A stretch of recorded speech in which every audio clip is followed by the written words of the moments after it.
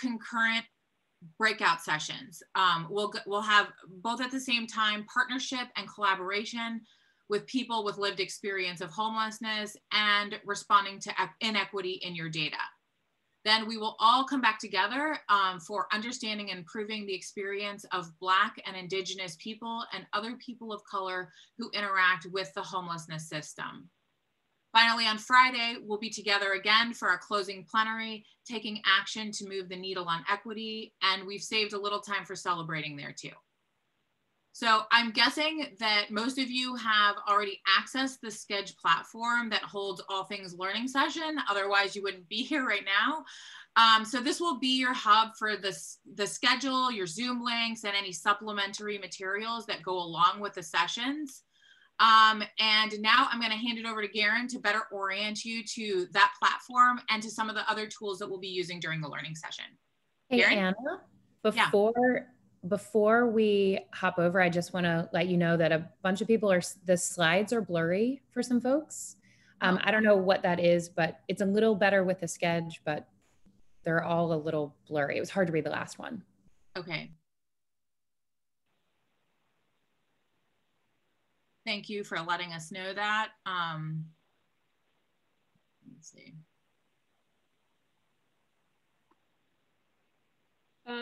Jake said maybe restart present mode. Okay.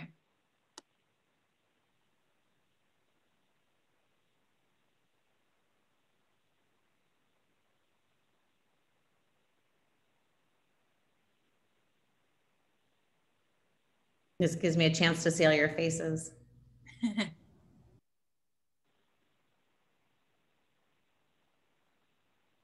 All right, I reloaded there. Let's keep an eye on whether that fixes the problem as we keep moving forward.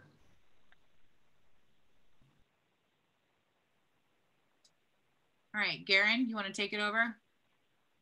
Sure. Thanks. So Nate, I'm going to share my screen. So I guess we were going to refresh the present anyway.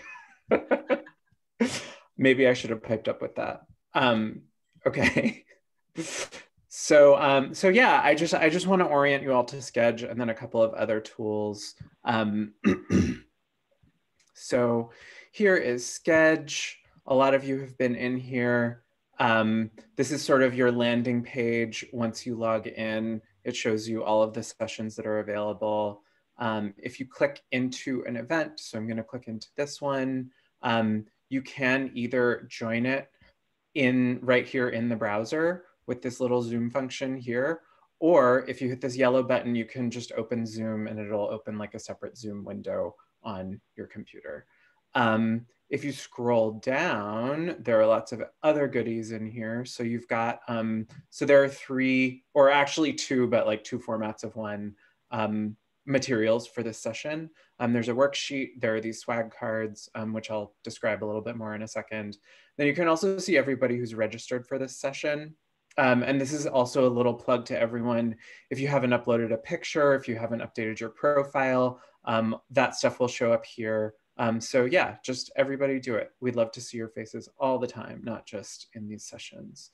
And the way to do that is to, if you click on your face, you can hit edit profile right here, and you can update all your stuff. So this is a place where you can see, where you can add your contact information. You can decide to make it available to others. You can say something about yourself, etc. Thursday, Friday, Saturday, 10 to 6. It's going to put it right at 40 hours this week. So we can hit somebody who's talking right now is not muted. So if everybody would just take a second and mute themselves, that would be great. So, okay, now I'm going to stop sharing and I'm going to orient you to a couple of other items. So Nate, if you could put the slides back up.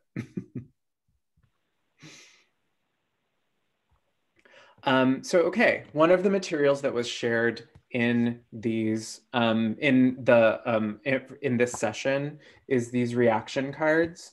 So these are super fun ways that if you have your video turned on, you can sort of like tell us what you're thinking. So we've got an LOL if somebody tells like a super hilarious joke. If you're like dying to get off mute, you can say unmute me, please. You can give a thumbs up. You can say +1 if you agree with somebody. You can say way to go if somebody did something great and is doing a great job. Feel free to put this one up right now to tell me how great a job I'm doing explaining the reaction cards. So if you got a swag box, these cards are included in there. If you did not, or if it hasn't arrived yet, you can print out the cards. They're included in this session, in the materials for this session. Okay, so next slide, Nate. So one other thing also in the materials for this session is this reflection tool. So we're kind of encouraging everybody to use this tool to sort of gather their thoughts throughout the day, throughout all the sessions. And this is a place, so there are 4 sections on here. Observations, so anything that you notice, anything that you learn, anything someone says that you want to remember would be an observation. Insights, any aha moments, something that you learned for the first time, something that's kind of a light bulb that's going off. Questions, self-explanatory, anything that's still unclear, anything you want to kind of follow up about, and then next steps. So this one is kind of specially highlighted. What are some actions you plan to take? At the end of the day, on each day, we're going to ask you to kind of regroup with your team. And that's a good time for you all to sort of decide on next steps based on some of the things that you observed or learned during the day. And then I have one more slide, I think, Nate. Okay, so use Sketch for everything except for one session this afternoon. So it's called Committing to End Homelessness, Committing to Each Other. It's 3:30 to 5 o'clock today. If you registered for this session, you have a separate calendar invite for this session from someone on our team. If you don't have that calendar invite, you should email these folks. Yes, Beth, 3:30 to 5 Eastern. You should email these folks here, Caitlin and Eddie, and they will figure it out and set you up. To answer Thomas's question, so it is, if you go into the event for the opening plenary and you scroll all the way down, it'll be one of the materials that's linked in there. And I think that's it. So it's back to Anna/Tamara.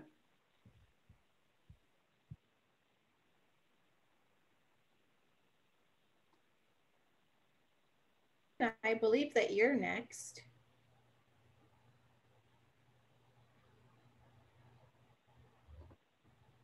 Oh, okay, here we go. So I want to take a moment to welcome our collaborators.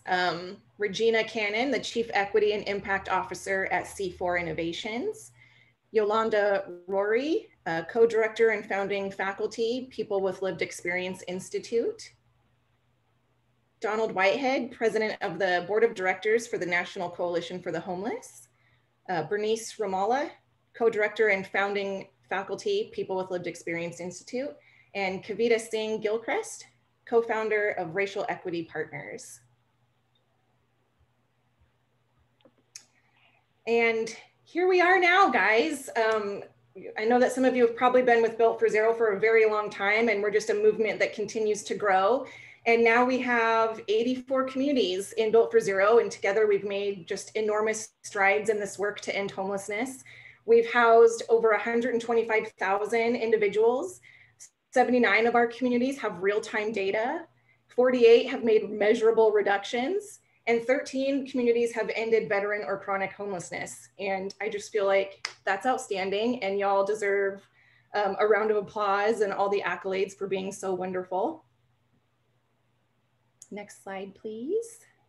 And we'd also like to welcome some new Built for Zero communities. Woohoo! Reaction cards should come up now. Yaml County, Oregon. If you're somewhere out there, please say, hey, that's me, and we're in the chat. Clark County, Washington. Woohoo, way to go. San Diego, Colorado Balance of State, Pueblo, which is actually where my dad's from. And Baltimore County, COC. Welcome to Built for Zero. Welcome to the team. We're so happy to have you. And next slide, please. And now we're going to hear from some of our staff members about why they think the work in racial equity is so important and why we are centering a lot of our work going forward around this. So take it away, Nate.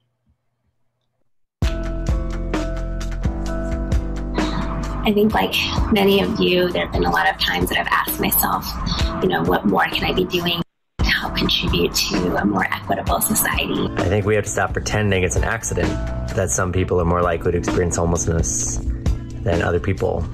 And what inspires me in thinking about focusing on race equity is that we're focusing not just on users, but on users for whom the system hasn't worked particularly well. Built for Zero has to focus on creating equitable systems because we can't end homelessness without doing it. Looking at our data over time has been one way that we've created shared, transparent conversations around goals, progress, and obstacles. And I hope we can take a similar approach to shine a flashlight on inequities and work to improve them. As Built for Zero is shifting to center racial equity in our work, I'm most excited about what we're going to learn from our communities. There are a lot of people connected to the Built for Zero movement who've been doing racial justice work for years. Change agents like yourselves who already know how to do this work, already know how to move through the tough challenges, already know how to move forward even when you can't clearly see the path for how you'll get there. My commitment is to continue helping to amplify the stories of communities doing that work, to help disseminate the learning so that we can all take steps forward toward a more racially equitable society. I know this work is going to be scary and it's going to be a new territory to enter for most of you, but just as words of encouragement, be patient with yourself, be patient with others, teamwork, stay positive, and know at the end of the day, we will all get through this. If we lean in with love, compassion, and conviction, our movement can get us closer to the just system that we truly deserve. We've done hard things. We can do hard things, and we'll do them together.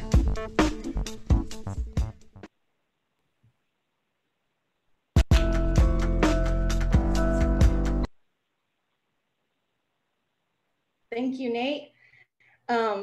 So I wanted to talk a little bit about safe spaces and liberated spaces and the difference between the two and why we're so focused on creating a liberated space. You know, in this work, I feel like we're going to be talking a lot about foundational aspects of what we need to do to really end homelessness.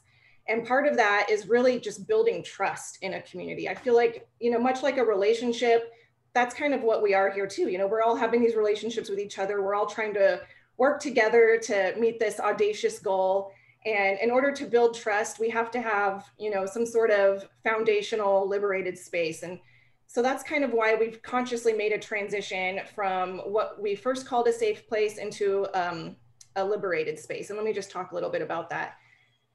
So first, just saying, you know, this is a safe place doesn't actually make it a safe place if people don't feel that way. So just because somebody's leading this and they're like, oh, you're safe here. If somebody doesn't feel comfortable and there's not like agreed upon norms that everybody can feel very devoted to, then it might not feel safe and it might not feel very good for everybody.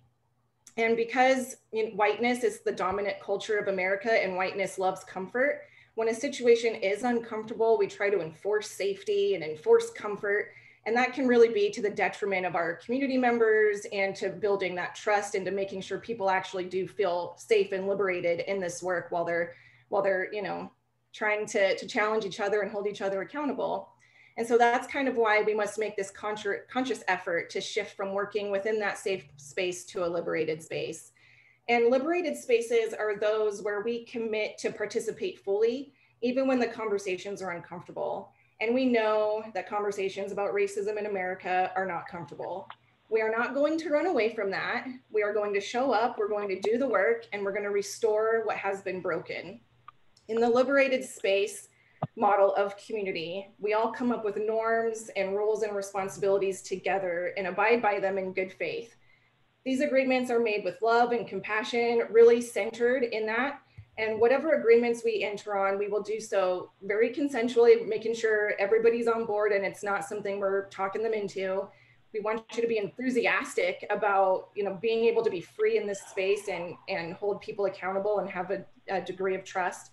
And because those agreements will help pave the road for making our goals and aims actually into a reality, And if there's a bump in the road, we're going to stop and talk about it. Always keeping in mind, you know, how does this affect my community? Not just me, not just my agency, but everyone around me. How does this relate to the hopes and dreams of my community and ending homelessness and achieving these aims? And what is my part in this story? And setting up these community guidelines will reflect what the whole community values as fair, just, and theirs, you know, taking ownership of what happens here.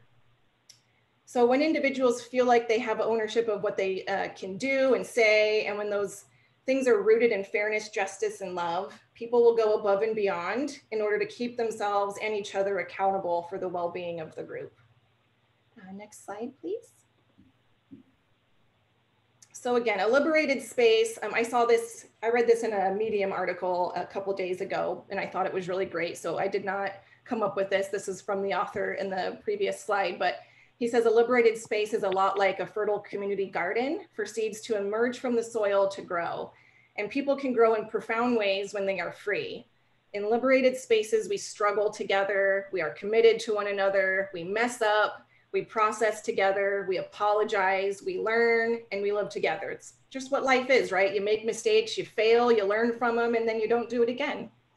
So groups growing into that liberated space can cultivate trust among one another, honor intentions, and provide feedback in a way that is honest and holds people accountable while also giving room for people to grow and be better. And I really think that accountability piece is just such an important part of building trust. I really feel like if you're not able to be transparent and hold people accountable, that trust aspect is just going to be really hard to attain.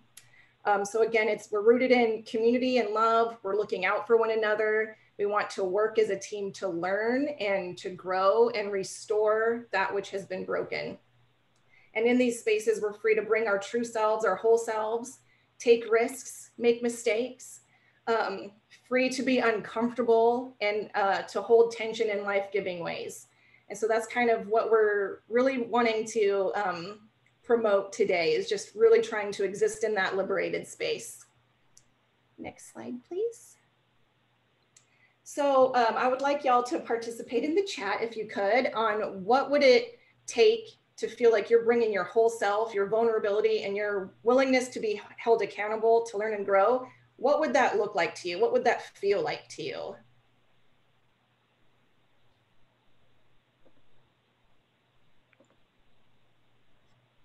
Maybe take a minute to think about it. And something else that might help you think through this is like really thinking about your values and how working in a liberated space would tie directly to your values and how your values show up in your work. So for me, that would be something like, I'm big on accountability. So if accountability and equity are my values, how is that going to translate into this liberated space? Okay, I see compassionate responses when there are bumpy points or conflict. Yes, exactly. Own your own experience and let others have theirs. Yes. Transparency and an ethical mindset. Yes, I like that. Lots of transparency on here. Self-awareness. Oh, I like authenticity, compassion, and presence. Yes, it's very important to just not be somebody that's just showing up to the work group and not actually participating or bringing yourself or your experiences or your thoughts. Not judging. Yes. Intent versus impact. Transparency, lots of transparency. That's so important, right? You just can't build trust without knowing what's going on, without people trusting you enough to share with what's going on, you know? I just think that's so important. All right, these are great, guys. Free of judgment, self-aware, willing to learn and accept others, responding without defensiveness. That's such a big one. It's so hard sometimes when you're in this work. I think that we get so attached to processes that we start to like think that they're ours and take the work personally when it's not you, it's the process, you know, and trying to differentiate that with folks. Quoting Brene Brown, I'm not here to be right, I'm here to get it right. Yes, yes. Like that. I love Brene Brown. Being consistent, owning your privilege. All right. Thank you guys so much. That's wonderful. Now we're going to hand it over to Leslie Wise and Jessica Venegas to talk a little bit more about committing to racial equity. Thanks. Thank you, Tamara. It's so good to see everybody. I mean, it'd be really awesome if we could be in person, but I'll take this. And it's just such a good reminder to see all your faces. I know that you all are doing the hard work every day, but seeing your faces and knowing that you're out there just reminds me of that. It's so important and really moving. So hi, everybody. I am Leslie Wise. I have the great privilege of working at Community Solutions. I'm part of the Built for Zero team. I'm really excited to spend some time with you today over the next couple of days at our first virtual learning session. So let's start with what we know. Anna made it clear in her opening remarks, Native and Black Americans are disproportionately impacted by homelessness. And it's not an accident. It's not by chance. The overrepresentation of Black and Native Americans in the homeless population is the result of historic and ongoing racism, particularly in the housing policies that we've all seen evolve over the last hundreds of years. Although it's been apparent to us now for some time, we started leaning into the empirical data together as a movement almost 3 years ago at a Built for Zero learning session, one that we were together in person, not virtual.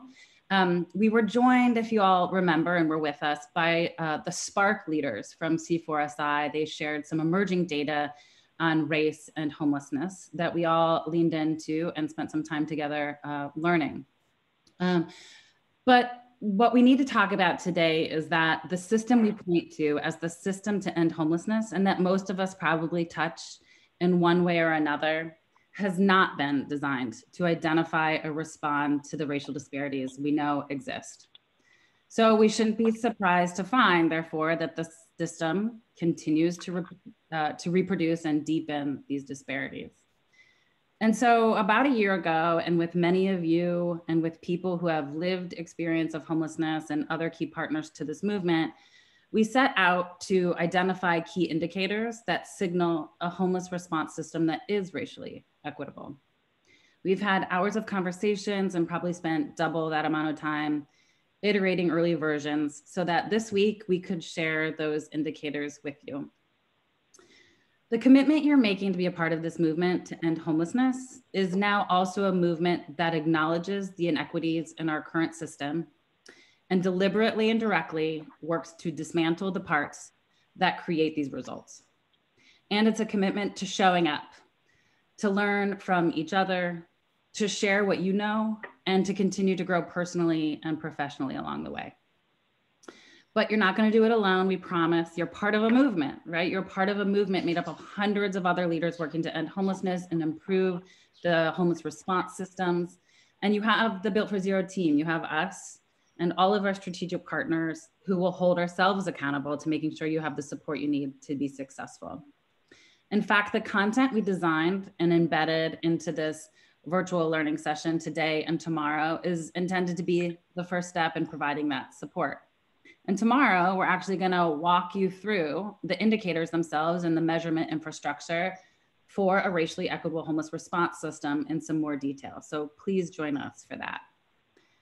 We also acknowledge, and we've said it, Anna has said, I think Tamara as well, that most organizations joining us today, and for many of you personally, this isn't day one. It's not the first step you're taking to address racial justice in your work and in your lives. And like you, Community Solutions has been doing this work. We still have a lot of work to do, but we're starting to make progress. And Jessica, you want to talk a little bit about our journey? Yes, thanks. Well, hi, everyone. As someone who has been with Community Solutions since day one, I know and I'm so happy to be in this community and in this tribe with all of you, and especially now in this crazy time, we hold on to each other even more. So we are at an inflection point around racial justice in the United States. The multiple crises that 2020 has brought, the global health pandemic, the economic collapse, and the racial tension that have made the work of racial equity more urgent than ever. Our racial equity journey did not begin in 2020, though. I'm here to talk to you about our CS journey on racial equity, but I should really touch on the journey that we've been on together with you. It starts with Terrence Crutcher. He was killed by police 2 weeks before we arrived in Tulsa. And here we are, landing in Tulsa, where 99 years ago, Black Wall Street was burned to the ground and 36 Black people were killed. We got there and we arrived there with all of you and realized, in partnership with our partners there, the Mental Health Association, that we could not acknowledge that, not acknowledge Terrence's life and the community that we were in. So we held space together during our time in Tulsa. And as we closed out that conference, you might remember we heard from Melissa Harris Perry, and she spoke to us about the moral imperative that we not be bystanders in the fight for racial justice. Tulsa was an important step. Our team left energized but uncertain and dug into our organizational racial equity plan. And as you can see on the slide, our timeline, and I'll let you read it. I'm not going to read slides to you, but you can see that much of the work we took on got laid out in the slide. We took steps internally, and we started to take steps externally as well. We began hearing data from the SPARK study, documenting the profound racial disparities related to homelessness. So we brought those team members to you at learning sessions in Denver and New Orleans that year. Another step. At our conference in Detroit, we expanded our racial equity focus to include a track on battling systemic racism. I had the honor personally of sitting on a couch in front of many of you. You guys remember that big white couch where I couldn't see the timer? I had the honor of sitting on a couch in front of many of you in conversation with Patrice Cullors, the founder of Black Lives Matter. Patrice challenged us to connect our housing justice work with the larger racial justice movement. Detroit was an important step. Following that learning session, our team did an intensive training on racial equity at a retreat center in Orlando in order to deepen our knowledge and skills to combat racism, to shape both our internal and external aims as we moved into strategic planning, and it grounded us in the work we're undertaking with you today. As an organization, our racial equity work is not new, and it's not finished, and we're not doing it alone. We're part of a national racial equity working group, which includes other national partners and our government partners. We're supported by amazing partners in this work, equally committed to racial justice, some of which you're going to hear from over the next few days. So I'm going to close with a video from our partners. We are really fortunate to have funding partners who are committed to this. And before I do, and hand it back to Leslie with the video, I just want to say thank you to all of you for your courage and your sustained commitment. Let us never be bystanders.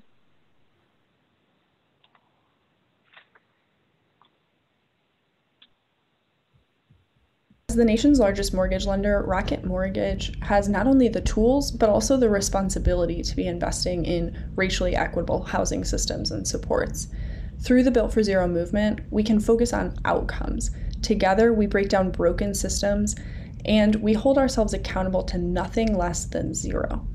That is the only way that we can build more equitable systems for our neighbors that produce real results. And it's also why Rocket Mortgage is a proud partner alongside each and every one of you with the Built for Zero movement. Hi, I'm John Vu from Kaiser Permanente. And as being part of a large health system whose mission is committed to improving health in our communities, we know that addressing people's housing needs is paramount and essential to good health. And we know that if we're going to find solutions in this area, we need to go beyond just the technical, beyond issues of just data or better integration of services, but to really think about and look at underlying causes, think about the upstream factors. And given the disparate impact of homelessness in our society, we know that we need to confront systemic racism. And so we are committed to keeping this at the center of our work, continue to listen and engage leaders and communities in this space, looking at the evidence and the research and seeing where that may point us, and then continuing to be good partners with innovators like Community Solutions. Thank you. Hey everyone, this is Jeff Edmondson from Balmer Group. Just want to take a minute to thank you for all you are doing, especially in these unprecedented times. We are supporting Community Solutions because of people like you that are taking an intentional, data-driven approach to making sure that those who need supports the most have high-quality resources at their fingertips. And we want to continue supporting communities to apply the same rigorous approach you're applying to those who are homeless right now to make sure that we go upstream and address issues like evictions and mental health issues that cause homelessness in the first place. And our hope is that by doing so, we can directly address the racial disparities that we know are so pervasive at this time. And so just thank you for what you're doing, and we look forward to the journey ahead. Hi everyone, Jason here from Tableau Foundation. Data can be a powerful tool in the fight against hate and ignorance. We support Built for Zero because we want everyone here to have access to the best quality data possible and for you to be able to use it in the fight for more equitable systems, programs, and communities. Thank you for your constant efforts, and we support you in your work.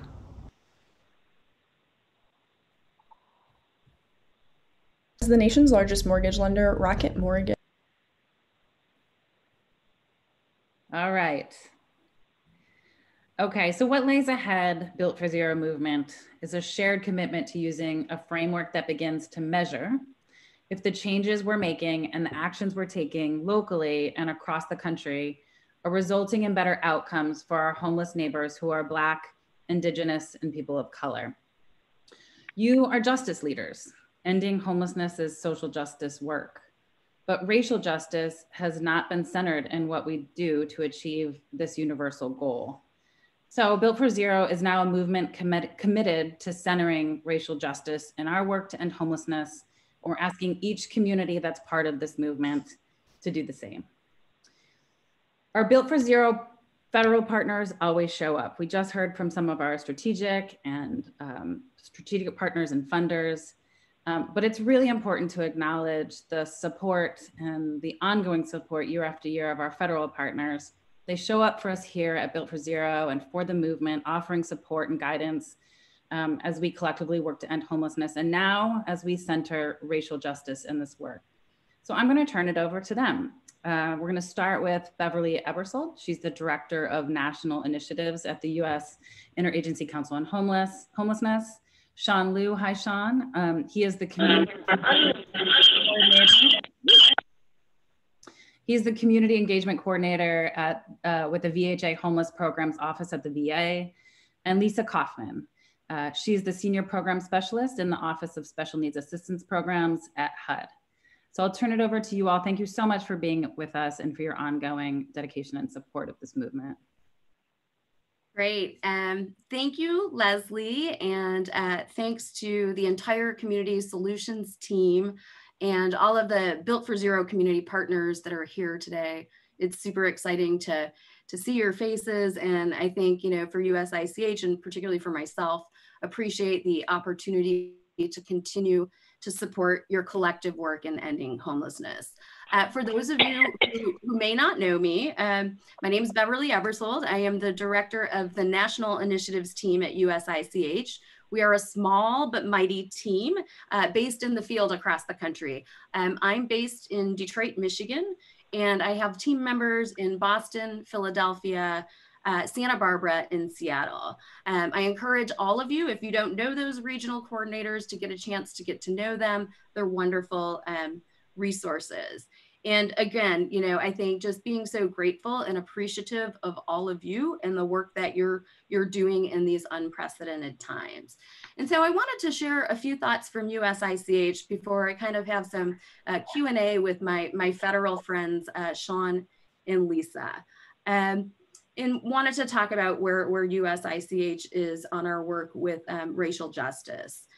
And so racial disparities and experiences of homelessness are clear and stark, driven by a complex array of inequities within our systems and social dynamics, biases and prejudices, overt discrimination, systemic and institutional racism, and many other related and intersectional forces that impact our response to homelessness and collectively help cause and create homelessness in our country. If we as a nation are going to end, someone's got a cough.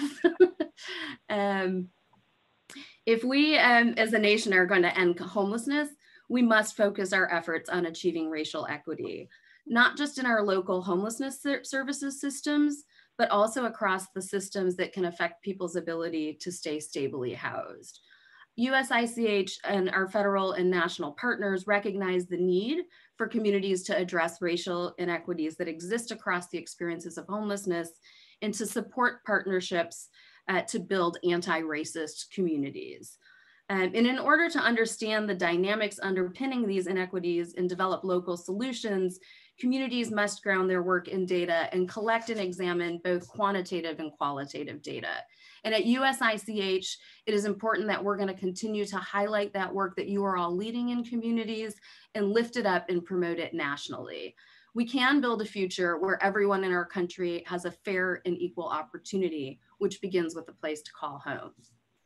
USICH staff are committed to addressing systemic racism in the work of ending homelessness and will continue lifting that work up in ongoing partnership of communities, leaders, national organizations, and to keep that conversation going with federal agencies. These partnerships, as you've heard today, are and collaboration are critical in holding each other accountable, and USICH is looking forward to supporting and learning alongside of you and with all of you. So now I want to turn it over to a couple of my federal friends. I think I'm going to kick it off over to Lisa from our SNAPS office over at HUD, and hear a little bit from Lisa. You know, how you guys at HUD are committed to the work of addressing systemic racism in the work to end homelessness. So I'll turn it over to you, Lisa. All right, Beth, thank you so much. And hello, everybody.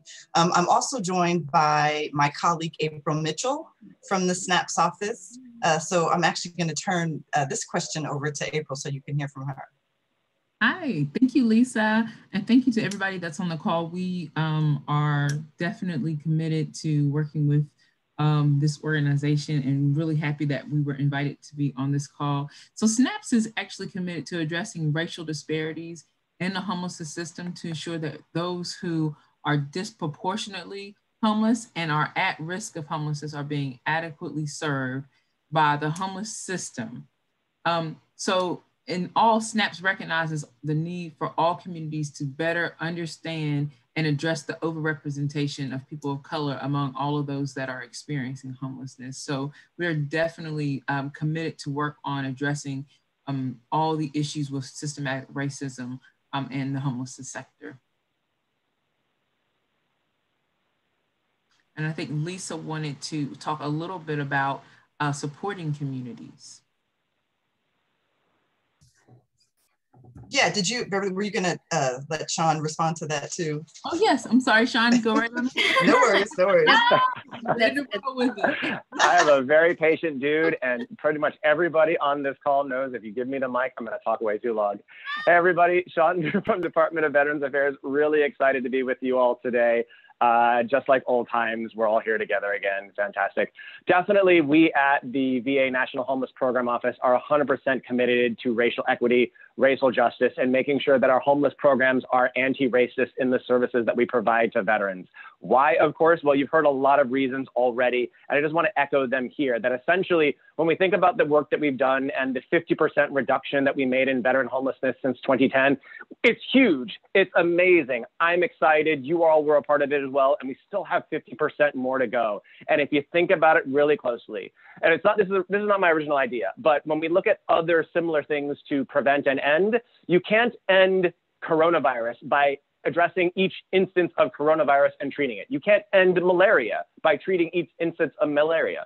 In order to prevent and end those diseases, you actually have to stop them from occurring in the first place. Likewise with homelessness. We are amazing at housing veterans. We've become really good at it over the years. And that inflow, right? How veterans continue to fall into homelessness is one of those things that we need to address and we need to overcome in order to get from 50% reduction to 100% reduction. And of course, some of the themes we've been hearing today and for the last several years, to be honest, all speak on the same thing, that there is structural inequities, structural racism throughout our country that continues to drive homelessness for Black, Alaska Native, Native American, and other people of color. It just is what it is. And so in order for us to do the thing that we want to do to end veteran homelessness and then end homelessness for everybody, we must address structural racism and target those resources appropriately to achieve equitable outcomes. I'm going to talk a little bit in the next section as Bev asks us another question about how specifically we're going to support you with that. But just know we are committed to this work alongside with you. So let's do it. Great.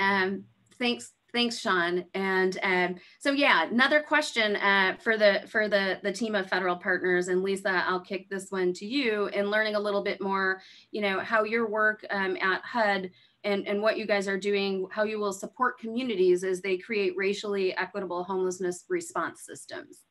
Yeah. So we're going to use all of the tools at our disposal, quite frankly, right? Like, it's no secret to all of you who can hear April and I talk to you that SNAPS is going to incentivize racial equity and data analysis in our competitions. You saw it in the continuum of care competition. We do it with, the youth homelessness demonstration program. So you should expect to continue to see those types of questions, and are prodding you all through our competitions to move communities, to move systems to addressing racial equity. We're also going to continue to be thought partners with you all, right? Like, we don't know everything, anything, on this issue, right? Like, we are in conversation, we're in partnership with you all. We're looking to learn from you. We're looking for you to help us lift up best practices, lift up innovations that are happening around the country. So you can definitely count on us to continue to be a thought partner. You can continue to count on us to provide technical assistance. One of the things that we have been able to do through the pandemic and all of the COVID-19 guidance and technical assistance that we've been getting out to the field, you will notice that most of that is infused with equity, right? Like, we can't, to Sean's point, you can't handle this sort of one portion at a time. You have to look at it as a system. And there's no way that we could rehouse folks in this pandemic. There's no way we could respond to this situation without putting equity as the foundation. So in all of the technical assistance material that we have created as a result of the pandemic, you will see equity infused in that. We have provided information to you all about increasing equity in your procurement processes, right? And making sure when you're thinking about, addressing the unsheltered crisis, making sure that we're lifting up the voices of folks who are currently experiencing homelessness. What are they telling us? What interventions do they want to see? So you'll continue to see us model that, quite frankly, right? Where we're leaning into the expertise of persons with lived experience in the hopes that you all do that too. So you can count on us to provide technical assistance. You can count on us to be a thought partner. You can count on us to use the tools that we have at our disposal, which includes the competitions. And quite frankly, supporting this work and lifting up this work, you can count on us to be accountable and acknowledge when we've made mistakes, acknowledge that we don't know everything, and look to you all to continue to hold us accountable and help move us when perhaps we're not moving as fast as we should be, or maybe appear to be stagnant. So I'll stop there. Great. Thank you. Thanks, Lisa. Right. And I think everybody can hear the support from you as a federal partner, as well as I'm going to ask Sean the same question around how the work within VA that you guys are doing, how you're going to continue to support communities as they create racially equitable homelessness response systems. Yeah, thanks, Bev. So we're looking at a lot of different ways to actually embed racial equity into the day-to-day work that we do. And one of the mechanisms that we're approaching that from is basically a nationwide work group that is focused on racial equity and racial justice. We've actually just are working towards expanding the size of a work group to include members of VA staff across the country. So we want to get a nice, wide, diverse swath, because let me be totally honest. I was at that Tulsa conference back in 2016, and it's taken me, a point of personal shame, this long to get my act together. So recognizing that despite I'm a person of color growing up in largely white spaces, I don't know all the answers either. And many of our team members, while we are absolutely committed, we need really, really good ideas. So one of the things that we're doing is expanding our scope of our work group, making sure that we're getting more voices, making sure that we're including voices of people with lived experience who are engaging our services as well, so that we can address and improve the services we provide globally on three main areas. First, organizational-wide, where we look at our policies, our procedures, our program directives and handbooks, things like our NOFA processes and our grant process as well, to make sure that they are not simply race neutral, but they are also anti-racist in the work that is being done. Second is to support staff in their day-to-day work as they navigate just working at the medical centers, and whether they feel supported within their own racial identity or others.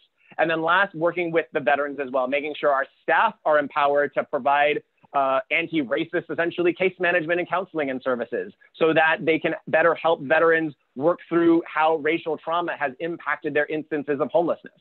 And we're also developing up an advisory and governance board to make sure that the work group itself stays on track. The last thing I want to mention, of course, is data. And we've heard data several times already, and data is a huge bit. We did a rough analysis a couple of years ago that took a look at how veterans were interacting with our programs back in 2017 based off of race. I did a couple back of the map calculations off of that after, so nothing really like hyper vetted, but let's just say a lot of what we saw kind of bore out with the Spark research and the research that you're seeing, that veterans were accessing services at a rate disproportionate to how they were being enrolled in VA healthcare services, right? So that racial disparity in terms of veterans falling into homelessness is still there. But that was also national data, right? And it was national data looking at a specific snapshot of time. We want to do going forward is making sure that data is usable and broken down, not only continued by race and ethnicity, but other groups as well, to make sure that all of our healthcare disparities are being addressed, and to make sure that they're actually broken down by geography, because we recognize that certain areas have more work ahead of them than others, right? So those are things that we're exploring. And as Lisa said, we absolutely need you to keep us accountable, whether that's, sending us emails, sending us quick nudges in the gut, maybe kicks in the shin, but definitely keep us on the right track. We need you in this process. We don't have all the answers, and we need you to make sure we stay on focus and stay on task.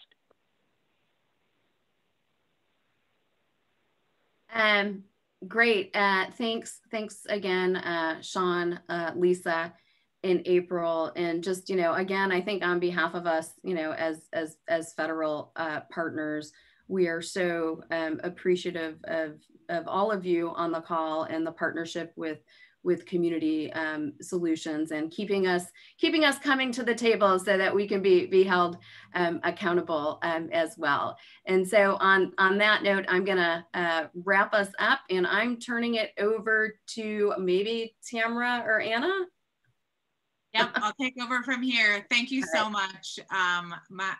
It's just wonderful to hear from you all, and how open and willing you all are to help us in this journey.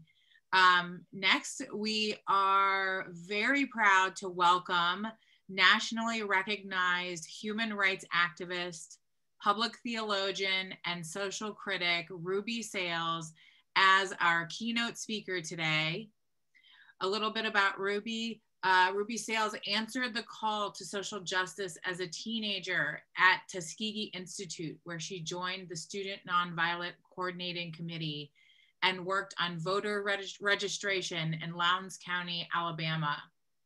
She received a BA degree from Manhattanville College and attended graduate school at Princeton University. She received a Master's of Divinity degree from the Episcopal Divinity School, where she was an Absalom Jones Scholar. While there, she developed a reputation as a preacher and has preached at churches and cathedrals around the nation. After Divinity School, she founded and still directs a national nonprofit, the Spirit House Project. Today, she'll be speaking to us about the genesis and historical origins of homelessness and the importance of using language that defines the multidimensional and systemic nature of this issue. She'll also be examining the historical intersection of homelessness and racism, while also discussing the devastation of the COVID-19 pandemic, and that it has not been completely realized the impact of this pandemic on our homelessness issue. So Ruby Sales, thank you so much for being here today. We are all so excited to hear what you have to say, to listen to you, and the floor is yours. Thank you very much for introducing me and welcoming me to this great circle of which we're all a part. I'd like for us to begin this part of our conversation with each other to just take a moment, take a deep breath, and ask a fundamental question. What does it mean to be fully human in a capitalist technocracy where very few lives matter and Black lives matter the least of all lives? And how does that relate to the question of homelessness? Let's just think about that for a moment, because we no longer live in an industrial society. We live in a capitalist technocracy, and our analysis must be contextualized within the shift of the economic world that we live in today. So I'd just like for you to think about that, and then we'll come back to talking about it. What does it mean to live in a capitalist technocracy where very few lives matter and Black lives matter the least of all lives? That is a very important question in a global technocracy where 30% of white men own 95% of the global wealth and resources. And 70% of us must figure out how to divide and share without killing each other, only 5% of their leftovers. How does that then impact the way in which we engage with the question of homelessness, where we were forced to only have access to 5% of the world's resources? What does it mean to talk about homelessness in a capitalist technocracy where human labor is becoming obsolete and whiteness does not carry the same currency in terms of the labor force that it once did in an industrial society? And what does it mean within that context when Black bodies and brown bodies are no longer needed as being part of the labor force?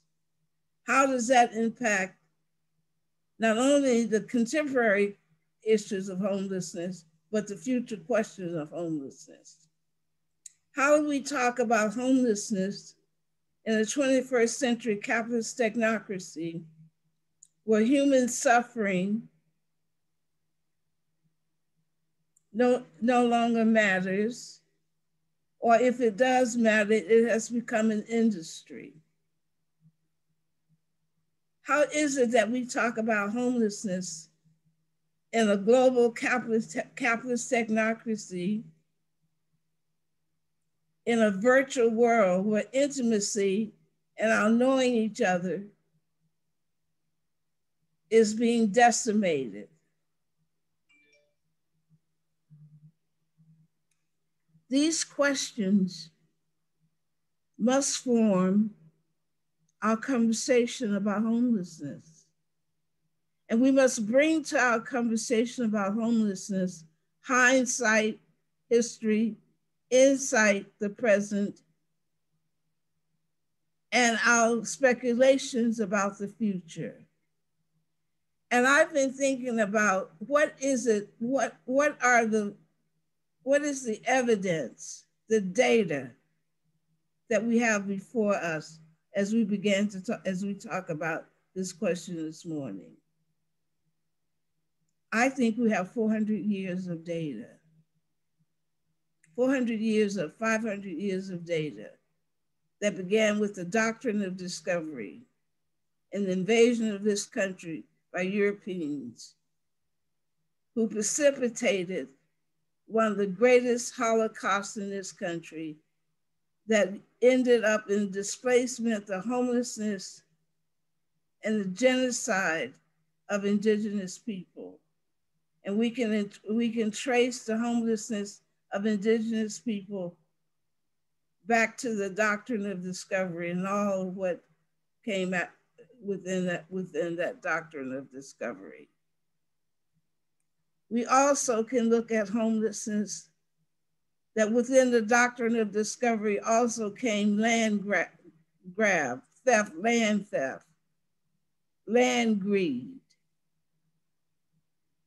We can place that has the history of that is very clear. 400 years of that. We see that manifested today, the continuation of that history in gentrification, urban renewal that happened in the 60s.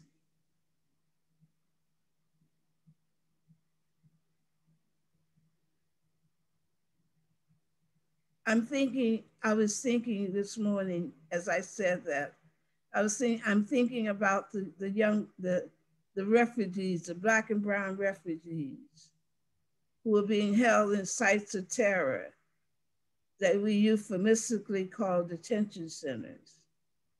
They are homeless.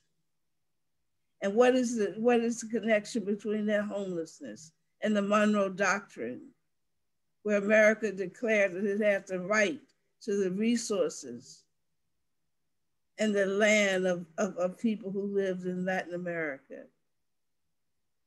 We see that played out today, that the people who are homeless in this country who are held in those sites of terror are descendants of those peasants who were victims of the land grab and the genocide of Europeans in those lands. What am I trying to say here? What does it mean to talk about equity in a capitalist technocracy where democracy is rapidly being replaced by an authoritarian government? How is it that we can talk about equity within the context of white supremacy? How do you get to equity when white supremacy is antithetical to equity? How is it that you talk about equity without talking about democratization? And democracy has always been a contested territory in America. It has always been a stream that runs deeply in this country, all the way back to the doctrine of discovery, all the way back to enslavement, all the way back to segregation, all the way back to sterilization. There have been too many streams in this country. How is it that we talk about equity without talking about the system that perpetuates inequity? And how is it that we call injustices inequity, disparities? What about the language that we speak? How does our language further perpetuate and hides the brutal nature of the system that we think that we say that we're trying to improve? Let me just digress a moment and just speak very candidly. One of the things that the white supremacist power does is that it perpetuates in white people always the fear of being unsafe. And all sorts of crimes against people of color are committed in the name of keeping white people secure. So when we do this work and bring that desire to be safe and the need to be coddled to the work, we have to ask ourselves, if we can't stand to hear about the racism, if we can't stand to talk about it, how is it that we think people who are dealing with it feel? How can they stand to feel it? If we can't stand to hear about it, have you ever thought about how they feel to live it? Nobody's out there coddling them. Nobody's using their power to protect them and to make sure that they are not uncomfortable. There is no comfort in doing justice work because it's not just unsettling the status quo, it's also interrogating our assumptions about ourselves and about others. It's really important that we just really interrogate the values and the assumptions that we bring to this work.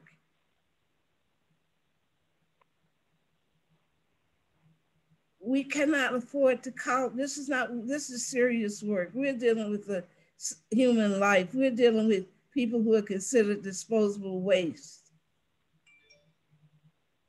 And there's nothing safe, there's nothing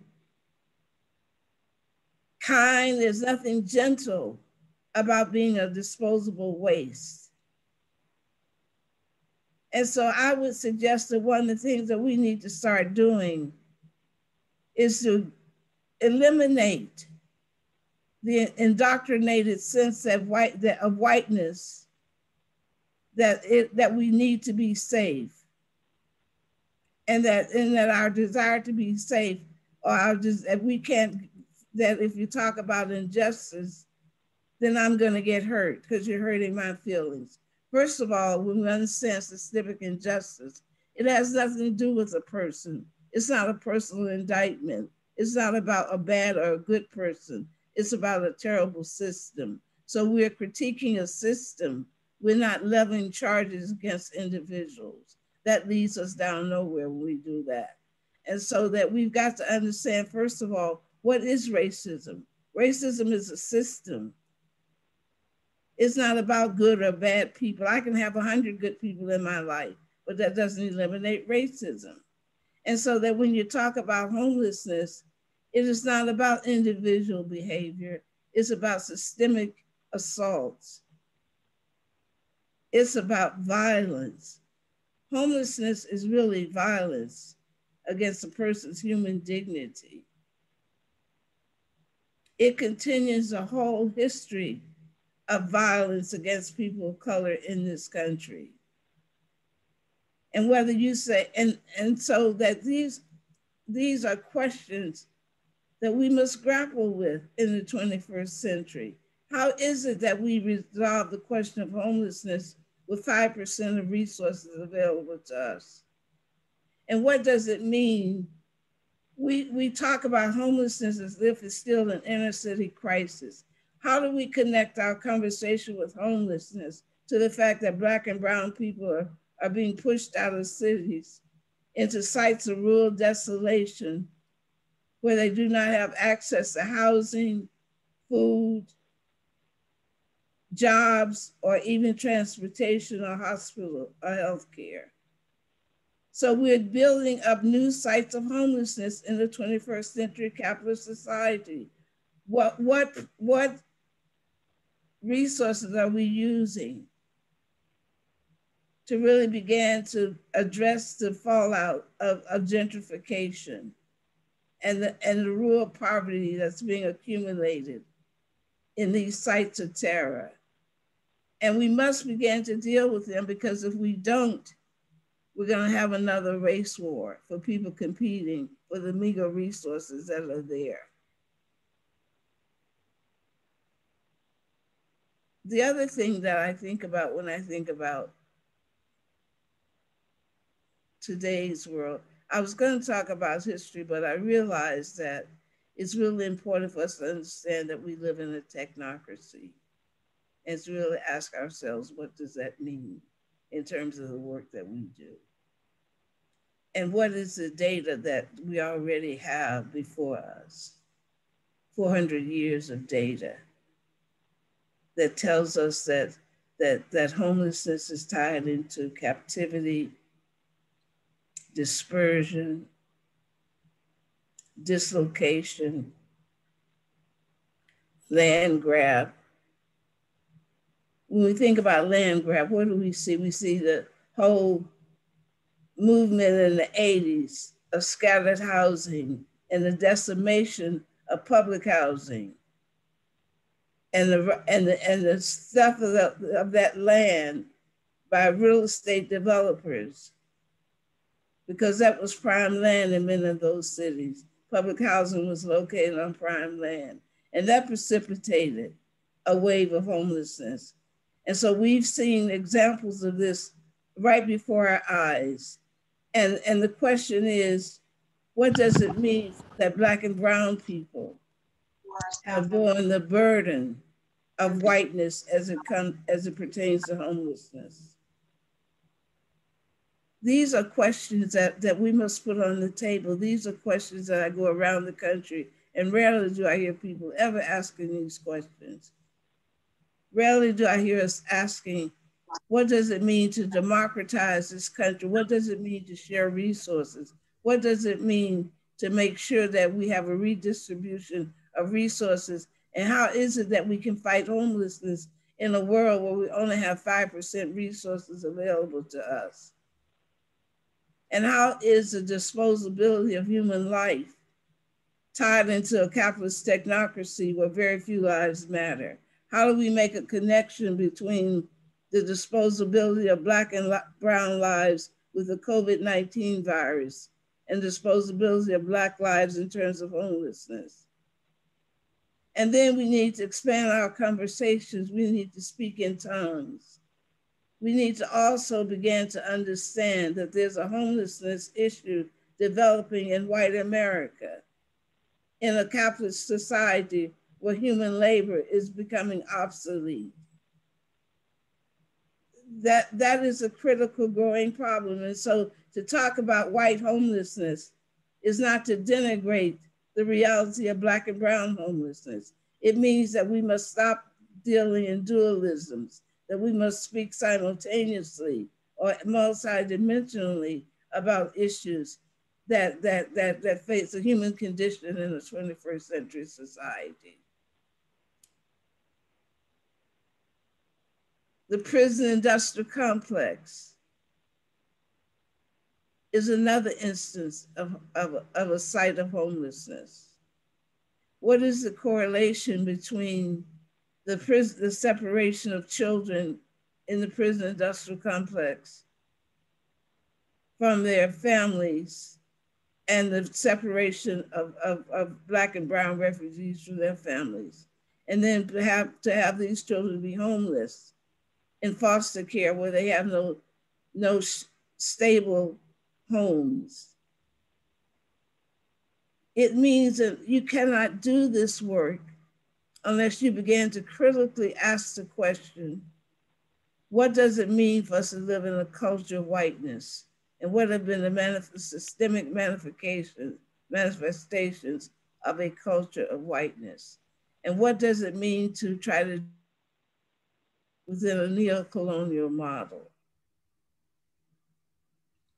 What does it mean to try to do this within a neo-colonial model? In a nonprofit industrial complex where a great deal of the money is used not to solve the problems, but to maintain a middle-class workforce. And what does it mean for us to benefit off of the backs of people who are suffering? These are hard questions, but they must be asked. These are very hard questions. Unless we begin to go deep into these issues, we will not solve the problem of homelessness, because homelessness is a systemic evil that is one of the essential pillars of whiteness. And until we can deal with whiteness, we will not have a democratized system. And we will still try to treat the person and not the system. And we will pathologize the person. We will say it's because they're on drugs, it's because they're mentally ill. Many people are mentally ill and on drugs, and they're not homeless. Many people have trauma in their lives and they're not homeless. So why are Black and brown people, why are those terms always used to describe the circumstances of systemic assaults against Black people? We must be clear that when we do that, we participate in a system of pathologizing Black people, of pathologizing suffering and criminalizing systemic injustice. And so where we are today is that we must begin to develop a new paradigm to talk about human suffering in a capitalist technocracy where human labor is becoming less and less irrelevant, and where human suffering is becoming more and more prevalent, where human disposability is becoming more and more evident, where access to life resources that every human being needs in order to live a dignified life is becoming less and less accessible. How is it that we began to make a connection between the data that we repeat? For example, we're constantly saying that these small group of elites own so much of the world's resources. But rarely do we make a connection between that reality and the injustices that we're trying to resolve. If you only have 5% of the resources available, what does that mean concretely? What is the prognosis for ending systemic injustice? What then should be your public policy emphasis? What is it that you should be demanding and asking for?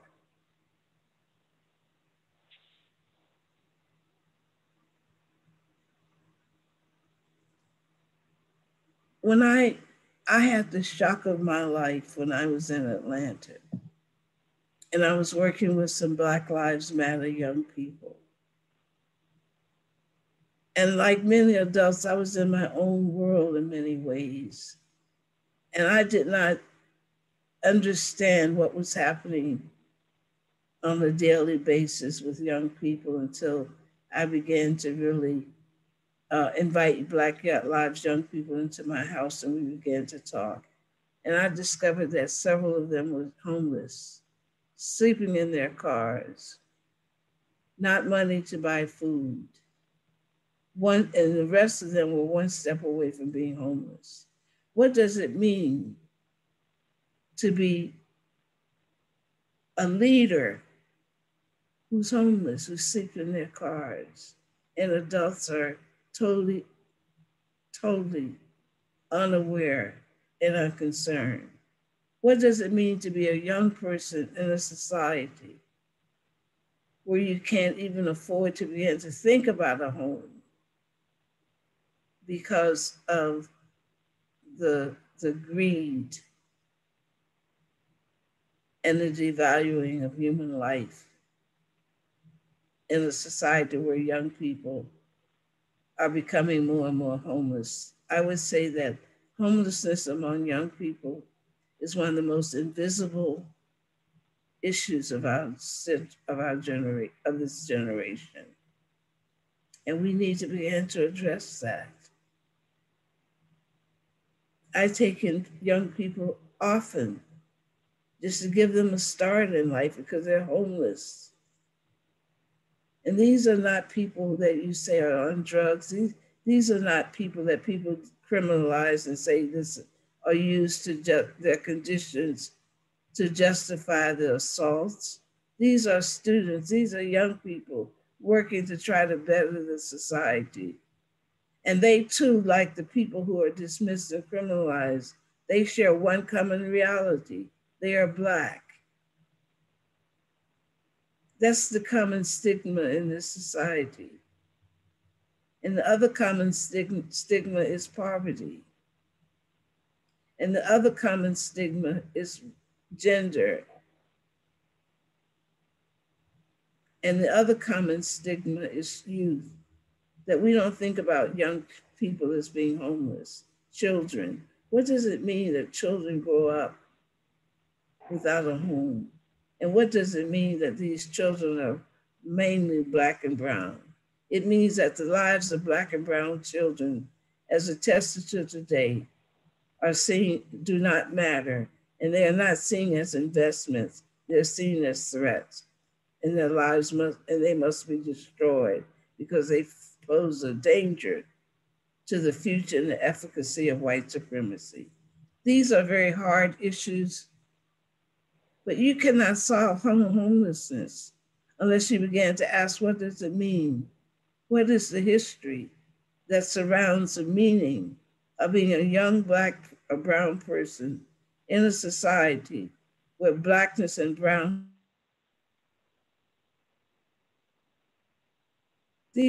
And so what I would ask each of you today is to go deeper. Make a connection between your head and your hearts. Your hearts are in the right place, but I really challenge you to begin to contextualize your solutions in your discourse beyond the question of equity to asking the question, how is it that we democratize all aspects of American society in a capitalist technocracy where in a change in demographic that's going to be predominantly Black and brown, and where in a white supremacist world, that's a threat. And so how is it that you separate homelessness out from the growing fascism in this country based on white fear about a growing Black and brown demographic and the whole threat to white power and white nationalist power? And then I would ask you to really begin to develop a discourse in the 21st century that also begins to deal with the homelessness that's growing and developing in white America. Because I predict if we don't begin to handle these questions, people will turn their rage against each other, and we will see a racial bloodbath in the 21st century that out equals the Red Summers and the massacres that began in this country between 1868 and 1900, the white massacres of Black communities.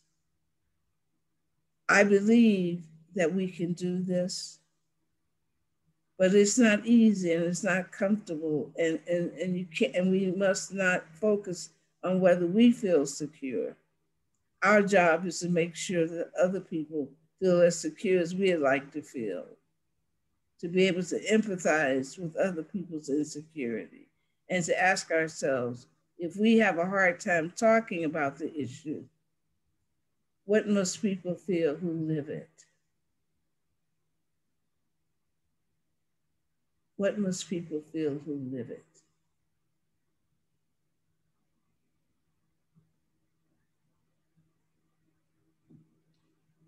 I was going to ask, do we have time for questions? I guess I talked too much. No, Ruby, you were fine. And I think we have just one question come through. I asked in the chat, and I had some others plus one this question, which was essentially, and so the question was asked by Tammy Nofo Green, how do we begin to move away from being a capitalist technocracy? Or maybe another way to put that is, how do we resist what capitalist technocracy is moving us towards that might not be good directions? How do we respond to that? First of all, I think we respond to it by understanding it. I begin to have conversations that update our discourse and stop using words like inner cities, which no longer exist because gentrification. 46,000 African Americans were pushed out of New York in 2016. 48,000 from Chicago. There are no more. Inner cities are becoming things of the past. So we must begin to unglue ourselves from social media. And we must become the legitimizer and the constructors of our discourses. We must construct our discourses. And we must study. And we must be very, very, very intentional about asking the right questions as we that drive our data. because we can collect data all we want to, but data is never separate from the questions that we're asking. What are we looking for? And I just really believe that we have enough data right before us to begin to solve the issue of homelessness if we will take up the data and use it wisely and honestly. And it's not instant gratification. And it's not about achieving the big victory with one gulp. Movements for social change build on small victories. So set a table of small victories.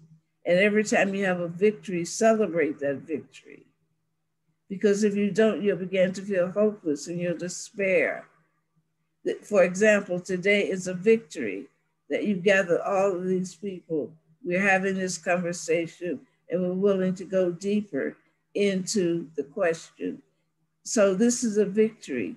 It doesn't matter that we haven't solved the problem. It doesn't matter that we won't solve the problem. It means that we're in the process, and that the mere fact that you organized this event to bring us together in community, in a virtual world where community no longer exists and intimacy is decimated. Your desire to build to operate within a community, to talk about this issue is a victory.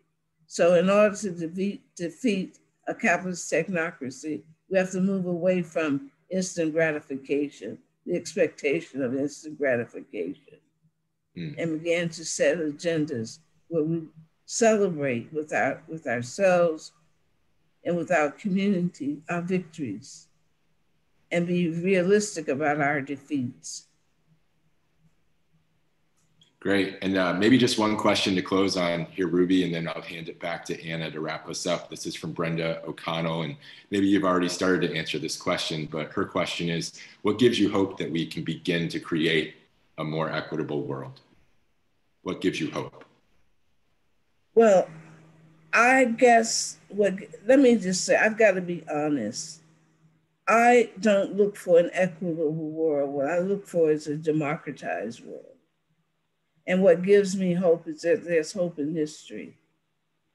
And it gives me, and the hope is that once upon a time, there were great empires, the Roman Empire, the British Empire, and those empires are pale images of themselves today. And the power of the people and the impulse for freedom still exists. And so it is in ordinary people, the lives of ordinary people, and their unbroken impulse for freedom and human dignity give me hope. I find hope in that. Thank you, Ruby. It's so wonderful to have you with us. Thanks for challenging us, for lighting fires that we can keep burning here with the questions and provocations that you gave us. So appreciate your message and having you here with us today.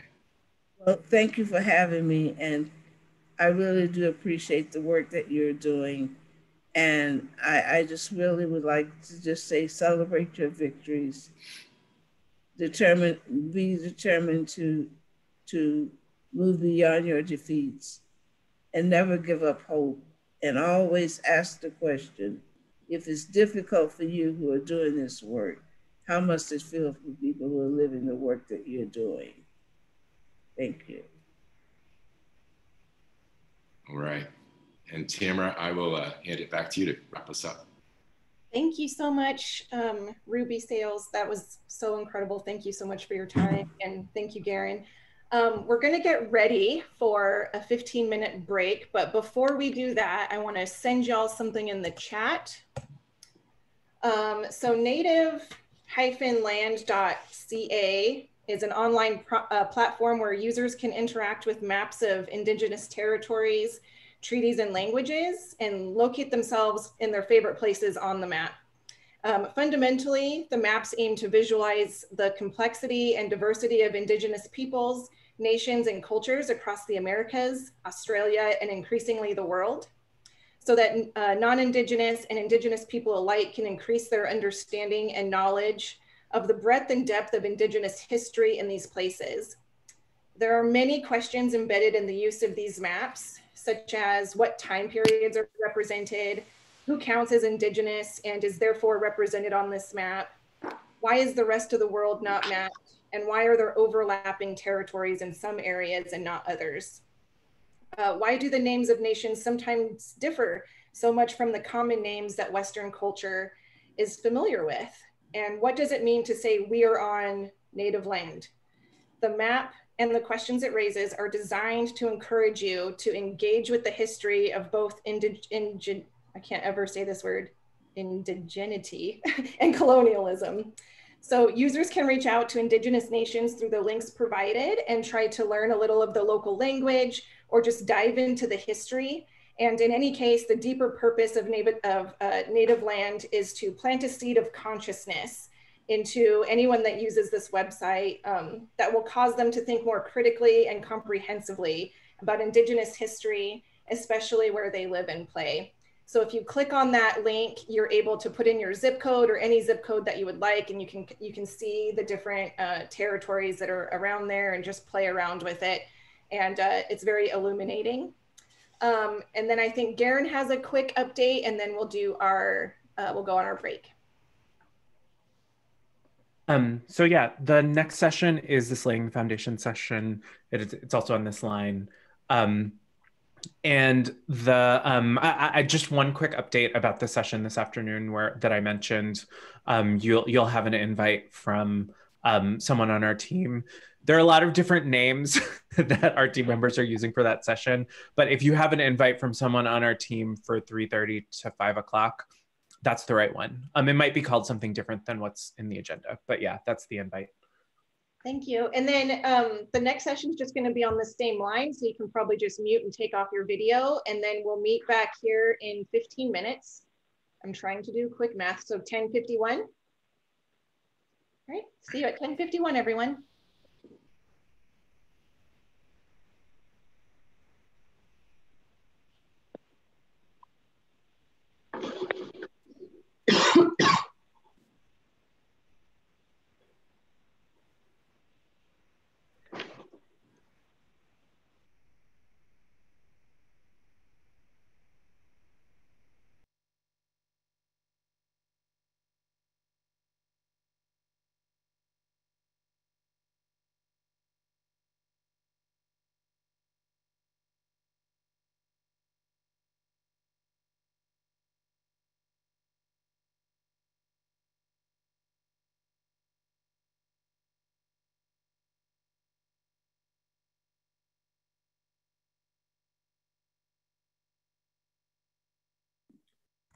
Hey Nate, can you move the slide to the survey, the evaluation? Thanks, Nate. So yeah, everybody, if you're still here, please tell us what you think. Here's a QR code and a link for the evaluation. Thanks so much.